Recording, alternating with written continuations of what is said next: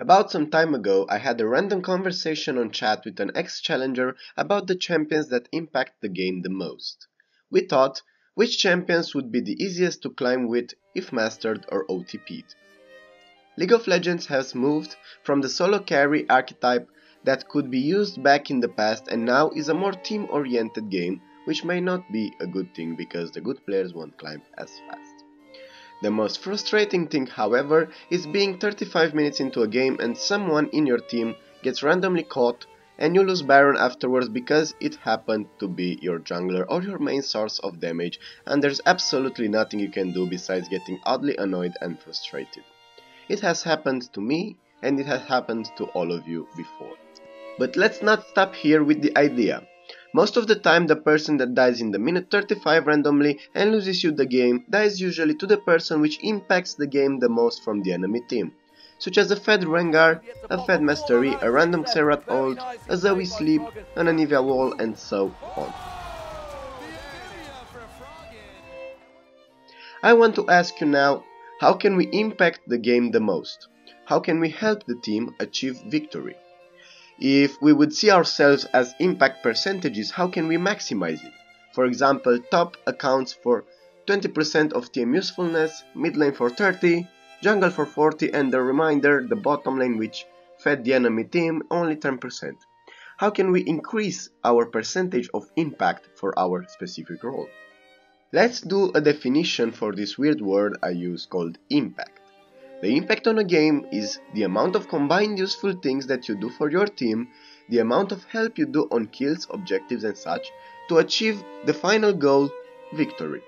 Help meaning either a ton of damage in a teamfight, a good CC spell, a perfect roam, and so on. This list will be filled with champions for different roles that in my personal opinion can help the player, if at least understood and slowly mastered, to climb towards higher divisions with ease. I will talk about some champions and will also try to give you some resources if you want to start practicing said champion. Remember, this list comes from my own personal experiences, OTPs that I found on op.gg challenger ladders or on my games in Master last season, or from gold to diamond in this one, or even people I found on YouTube as high elos, OTPs and such. Probably if we're gonna sort roles, we will get to the conclusion that support and top lane is at the bottom of the list for the least impact on a game. Simply because you rarely see good teleports in lower elos, and in my honest opinion in Diamond I rarely see supports that do plays that win the game. The very rare Blitz or Thresh Hook, the rarest good Rakan Engage or Morg Q, and the list can continue. Obviously supports will always be the easiest role to get carried, especially if you play Janna or Lulu and such. These champions, if you stick in the back of your team properly, they can perform exceptionally well. But it's way simpler to play them than to play a heavy engage support. So fucking well, holy shit. A decent ADC can climb pretty well and easily, but I will probably not list any OTP stuff here, since playing ADC in my humble opinion will always require a pool of at least 3 champions. If you also duo with a decent support, you will surely climb to your actual skill level. If you want to climb using an ADC, just find the flavor of the month and stick to it. OPGG helps in this case. ADC is the most mechanical, intense role and can easily help you climb, but this role is different for the purpose of the video. Junglers, mid laners and ADCs in my opinion are the most impactful roles. Mids and junglers have the most control over the map, and as a mid laner, if you also play with teleport and you know how to use it, you can double or triple your actual impact on the game, and you can steer your team to a win. I don't think there's any reason to talk about how important the jungler role is. From smite steals to good early and mid ganks or late game hyper carries or engages, this role has it all. If you are better than the enemy jungler and you do better ganks than him, you will surely climb.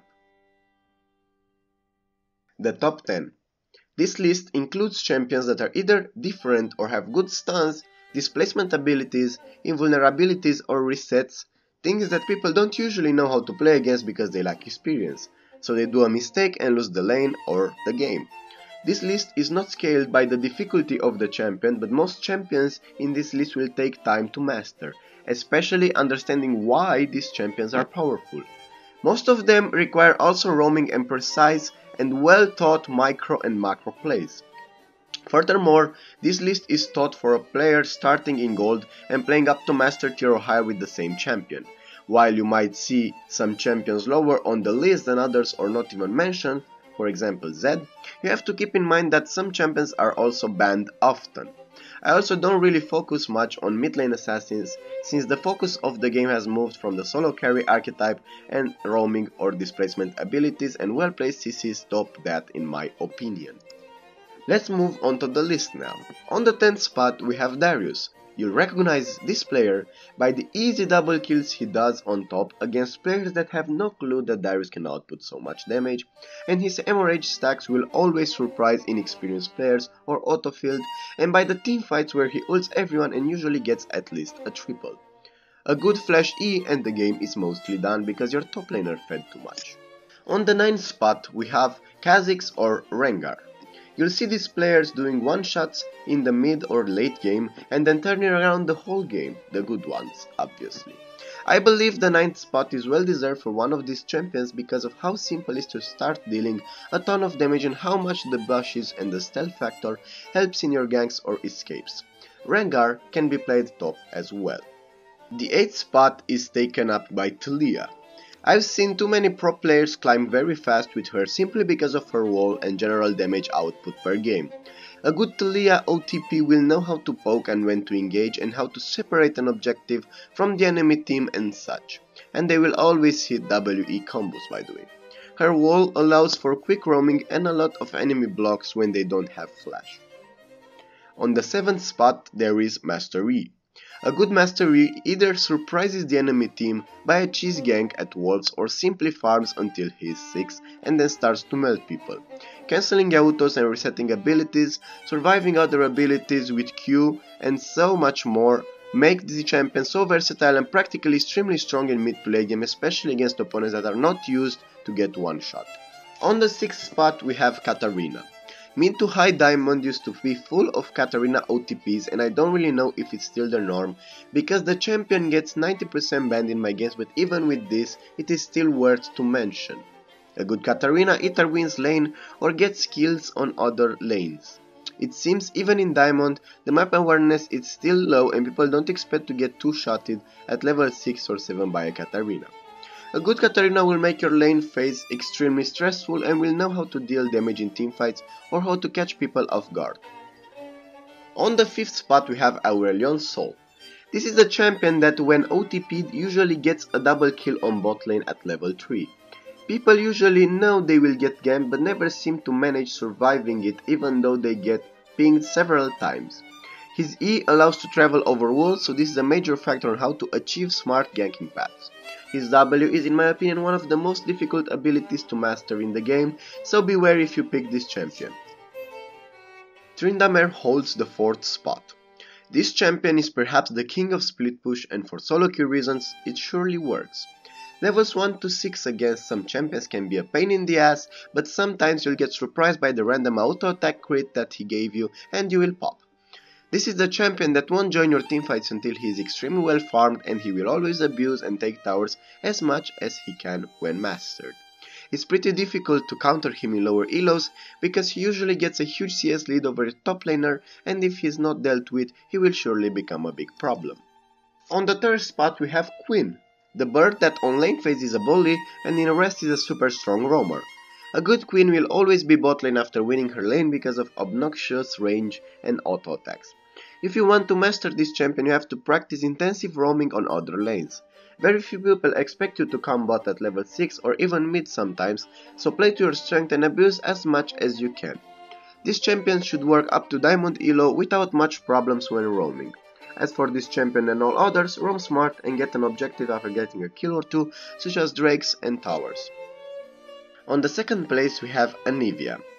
Somehow this top 10 is made mostly of birds, but this champion offers super strong wave clear, a QE combo that mid to late game deals 70% of your HP, a wall that if you combo well with your Q and predict it can melt opponents, and on top of that a passive that makes the enemy that dive you cry in their final moments because they forgot about it or didn't know you had it up.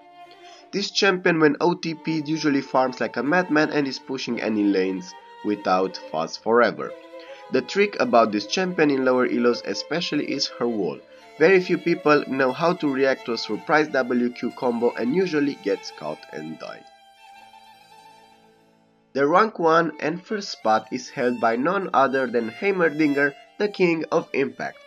You'll usually see him in top lane or mid lane, but very rare since a pretty complex champion compared to others, and even though you can randomly get kills with his turrets and a good E, you gotta be extremely smart about it. I want to think that very few people play him because it's very difficult to manage his turrets and his 3 ultimate choices. Which one is the best to use and how to output the most damage in certain situations are the questions you'll want to answer first when trying to OTP him. I believe this champion can offer the most potential when mastered because of the people that aren't experienced against him and also his surprisingly high damage output. Other good picks outside of the top 10. Akali, hyperscaling mid to late game assassin that is easy to abuse in lower elos due to lack of awareness and such. Twisted Fate. While this champion is extremely strong in the hands of the right person, in lower elos I believe Taliyah and Aurelion's Soul, his counterparts, deal a lot more damage per total and have a lot more lane pressure than him, again, in lower elos, where the player isn't as experienced as a challenger one. Cassiopeia. Super strong mid lane pick that can easily carry you early to mid game and with good ults can change your late game for the better. I didn't mention it in the top because I believe this is another pick that lower elo players will have a super hard time to master since her ultimate isn't that easy to use and her general playstyle can be stressful. Shaco. I did not want to include this champion in the top because I've seen too many OTPs ruin my games because of some random playstyle mistake. This champion is in my opinion another one that is extremely hard to master. Most OTPs won't play with flash, which can be abusable at times if the enemy knows how to play around it, and in higher elos Shaco's Q smoke gets detected easier and you're in for a hard time. Perhaps it might work in lower elos, but I'd say you'll face difficulties as you climb.